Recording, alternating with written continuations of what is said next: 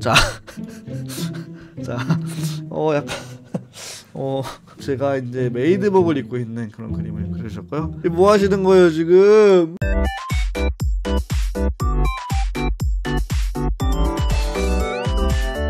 와, 사랑의 양성 여러분, 도영소입니다. 지금부터 제1회 도영소 그림 그리기 대회를 시작하겠습니다. 우후!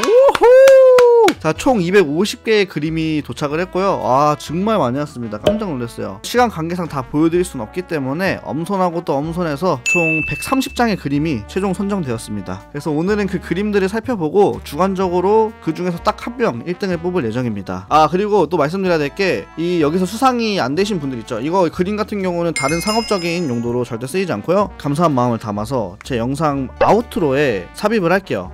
팬아트로 삽입을 하고 지금 바로 그럼 시작해 보겠습니다. 여러분 렛츠고. 안녕하세요. 자, 저를 그려주신 것 같은데요. 자, 일단 첫 번째 그림부터 좀 쉽지 않습니다. 이거는 약간 스위트홈에 나올 것 같은 그런 극강한 비주얼에 쇄골 강해 보인다, 그쵸? 아무튼 감사합니다. 감사합니다. 약간 오늘 킹받게 하게 대회 아니기를 빌겠습니다. 다음 그림 바로 보도록 하겠습니다. 야, 뭐야 이거. 야, 이거 완전 이거 인소에 나올 법한 그런 비주얼인데? 하룻밤 잔 그 남자가 알고 보니 직장 상사였다. 약간 이런 느낌. 이런 느낌의 그 수트 쌉간지. 저는 이러지 않습니다, 여러분. 여러분 환상에 심어드리고 싶지 않고요. 감사합니다. 민님 감사합니다. 야, 이거는 좀 마음에 드는데? 좋습니다. 약간 이런 그림들이 좀 요즘 생각보다 좀 있네요. 일단은 마법봉을 들고 있는. 야, 근데 귀엽다 이거. 이거 마법소녀 나를 한번 패러디 한 것 같아요. 복장이 똑같은데 근데 좀 피코 좀 잘 먹고 같이 생겼는데. 오 현이님 감사합니다. 와, 이거 쩐다. 그 약간 스케치북 같은 데다 그리셨나봐요. 근데 이거 배경도 밖에서 찍은 거라서 또 약간 꽃이랑도 잘 어울리고 되게 선명한 느낌. 좋습니다. 와, 너무 좋은데 이거. 야, 화관을 쓴 동양소 감사합니다. 전세계 그림 중에 선정품.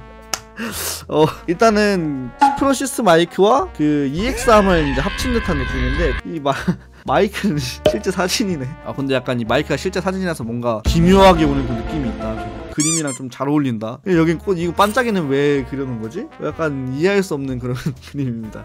감사합니다. Surprise, motherfucker. 여기서는 밝게 이렇게 묶고 있지만 바로 뒤에서 이 세 개의 트럭이 이제 오고 있는 그런 그림인데요. 아마 3초 뒤면은 이 세계로 가지 않을까 생각이 듭니다.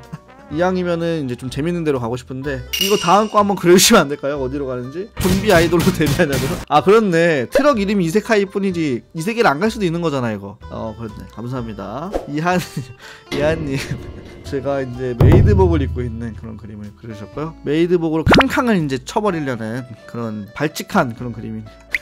대현수님 사랑합니다 이렇게 쓰셨는데 감사합니다. 이런 그림이 좀 많군요. 하지만 저는 편견이 없기 때문에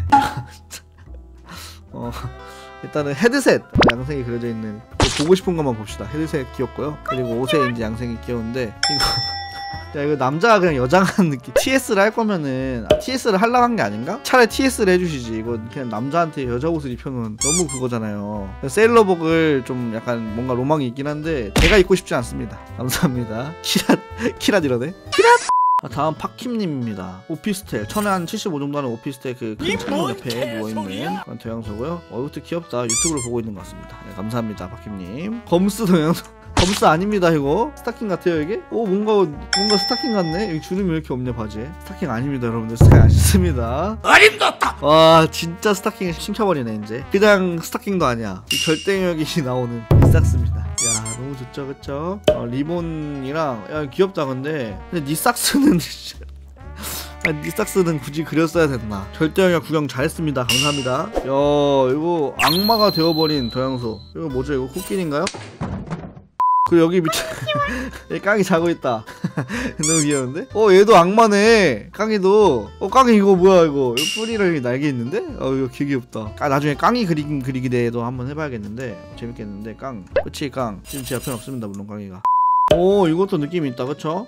저가 있고요. 그 옆에는 이거 피코는 아니겠지 설마. 또 피코 느낌이 살짝 나는 것 같기도 하고. 이거 잘했네. 약간 특징을 잘 잡았는데? 야, 다 쓰레기 애니메이션 나온 애들인가? 그렇네? 다 쓰레기 애니 나온 일사천리 나온 애들이네? 와, 이거 어떻게 다 그렸지? 이게 레전드네. 와, 진짜 레전드다. 감사합니다. 자 즈드라 이거 약간 오마이와 뭐 신데이루 약간 그 느낌인데 그거 알아요? 그 여러분들? 씨바 이거 아시나? 편집자님 이거 틀어주세요. 오, 야 그래 이런 게 TS지. 야 좋잖아요 여러분들. 너무 귀엽잖아. 나 약간 역해를 좀 받아보고 싶었어. 너무 건장한 남성네들 말고 이런 좀 귀여운 여자 캐릭터 좀 좋잖아요. 메이드복. 너무 귀여운데 이거? 이런 게 좋죠. 아까 그 뭐야 마법소녀 남자 캐릭터에 마법소녀 옷 입혀놔가지고 거부감 든단 말이죠. 저는 물론 아까 그것도 잘 그렸지만 여자로 그려주세요. 여자. 키랏. 자 다음. 뭐죠 이거? 내가 나를 덮치는 그런 발칙한 느낌인가요? 감사합니다. 이 양생이 일단은 그림 퀄 자체가 되게 좋습니다. 아 너무 잘 호모나 이러네. 자공자수 이런 하지 마시라고요 그런 거. 씨바. 오 버섯님 야 이거 좋은데? 와 이거 쩐다. 이거 정성 미쳤는데 와 나 이거 야 이거 뭐야 모노노케부터 시작해가지고 사려교천사 제가 리뷰한 것들 야 미쳤다.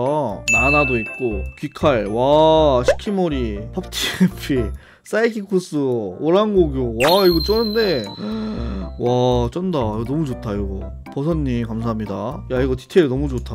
나 이게 약간 오밀조밀하게 귀엽게 그려진 게 너무 좋은 것 같습니다. 감사합니다. 와 뭐야 이거. 야 자동차에 신발을 신고 핸들에 바로 올려놓은 아주 몰상식한 새끼인데요 이거? 제가 몰상식합니다 여러분들. 제가 죄송합니다. 신발 벗고 올렸어야 됐는데. 와, 근데 너무 잘 그렸다 이거. 와, 진짜 미쳤다 그냥. 개잘 그렸다. 너무 잘생겼다. 완전히 그냥 그거네요. 대리만족. 장미잘님 감사합니다. 와, 너무 좋다. 옆좌석에 피코 있냐고요? 그런 소리 하지 마십시오 여러분. 옆에서 피코 아이스크림 먹고 있지 않습니다. 시아님 이거 뭐야? 와, 이거 이 사람 뭐야? 잠깐만. 일단 야 이거 뭐냐? 야 이거 이게 뭐야 이게? 와 직접 다 그렸네요 이거를. 위에서 한번 봐볼까? 와 비스크돌 코바야시 너의 이름은 와 미쳤어 이 사람. 와 미쳤다 이거. 스파이 패밀리 이건 엄마 새벽에 하나 마왕님 여기서 뭐하세요? 아이고 액자라도 껴드렸어야 되는 건데. 마왕님 퀄리티가 원래 작가보다 좋은데? 원래 작가보다 좋은 것 같은데요? 야 미쳤는데 이 사람. 와 이거는 진짜 미쳤다 이건. 와 시아님 진짜 감사합니다. 와 이거는 박물관이네 박물관. 야 이거 진짜 프린트해서 하고 싶다. 액자화 시키고 싶다. 야 감사합니다. 진짜 디테일 미쳤습니다. 잘 봤습니다 시아님. 아니 너무 순진무구한 표정으로 뒤돌아보는데 뭐 하시는 거예요? 그냥 덕후양 선수 채널 띄워놨으면은 그냥 깔끔했잖아. 이걸 뭐 하시는 거예요 지금? 이 휴지 뭐야 이거 휴지. 이상한 사람 만들지 말라고요 저를. 이 휴지 뭐예요 이거? 야 이거는 좀 너무한데? 개빡치네. 감사하다 해야 될지 이걸. 그림은 너무 고퀄이라서 사실 뭐라 할 말이 없는데 여기 감사합니다. 오 뭐야 죽었나요 저? 나 죽었니? 혹시 아까 그 이세계 트럭에 치여서? 와버렸니? 약간 홀리한 부금이 필요할 것 같아요. 쩐데 감사합니다 스카이블루님. 진짜 니값 하시는데 딱? 오늘 너무 이쁘다. 바닷가네 잘 보니까. 난 천국인 줄 알았거든요. 와버렸나? 그곳에? 다음 진짜 왔다. 이건 온 거다 이거는. 이 세계 도착했습니다 여러분. 판타지 그 느낌을 와 이거 좀 신선한데 구도가? 진짜 와버렸습니다 이 세계. 진짜 이세카이로 와버렸네 이거. 신선한데 이거 뒷내용 궁금한데? 감사합니다. 빅리나님 감사합니다. 야 좋다. 양석큰! 야 이거는 사실상 트레이싱이 왔는데 그래도 재밌으니까 넣습니다. 이 미근님 감사합니다. 이거는 너무 절묘해 이거. 너무 잘 어울려. 이게 원작 같아요 오히려. 좋습니다. 감사합니다. 와 이 그림 느낌 너무 좋다 이거. 미쳤다 이거. 야 그림 느낌 너무 좋은데? 와 마녀배달 키키구나. 맞네. 진짜 미쳤다. 와 너무 귀여운데 이거 진짜? 이거 너무 고르기 힘들 것 같은데? 야 진짜 지린다 이거. 와 너무 좋다. 감사합니다 진짜 홍조님. 오 뭐야 이거.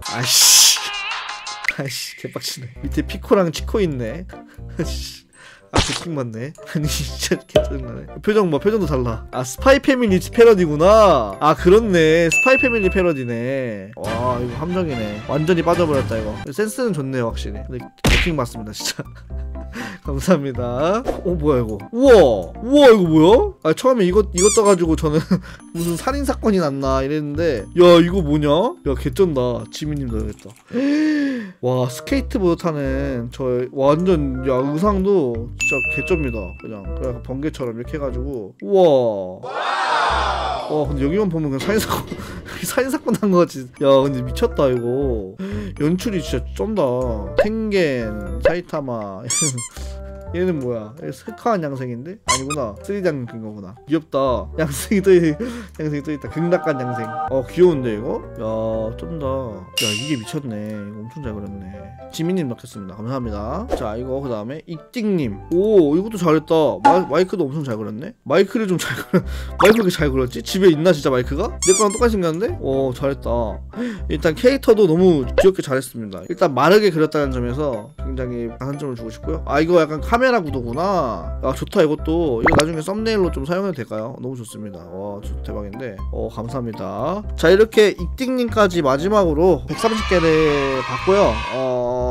이제 뭘로 수상을 할지 좀 고민을 좀 많이 해봐야 될 것 같습니다. 여러분들 고르고 올게요. 제가 보면서. A few moments later. 자 여러분들 골랐고요. 모든 분들이 너무 잘 그려주셨는데 어찌됐건 간에 이건 대회이기 때문에 1등을 한 명 뽑을 수밖에 없습니다 여러분들. 그래서 제가 심사숙고 끝에 딱 한 명을 정했습니다 여러분들. 자 1등은 바로 두구두구두구두구두구두구두구두구두구 자 시아님입니다. 오 야 이거 솔직히 진짜 그림 잘 그리신 분들 너무 많았거든요. 진짜 다 잘 그리셨는데 이분은 진짜 성의가 미쳤습니다. 그냥 이분한테 드리도록 하겠습니다. 1등. 야 이거는 솔직히 여러분들 인정하시죠? 야 이거 1등 받아야 돼. 솔직히 이거 진짜 레전드였죠. 너무 대박입니다. 오늘 보내주신 분들 솔직히 모두 다 너무 좋았거든요. 오늘 안 나왔더라도 저한테 신청해주신 모든 그림들을 제가 다 다운로드 해가지고 하나하나씩 다 봤으니까 너무 섭섭해하지 마시고요. 시간 관계상 어쩔 수 없이 130개로 추린 거라는 점 양해 부탁드리고, 이거 2회 같은 경우는 조만간 한번 구상을 해보겠고요. 그걸 이제 덕양소 그리기 대회가 아니라 뭐 만화 그리기 대회나 그림 관련된 대회를 또 하겠습니다. 예, 아무튼 오늘 시청해주신 분들 너무 감사하고요. 그림 보내주신 분들도 너무 감사합니다.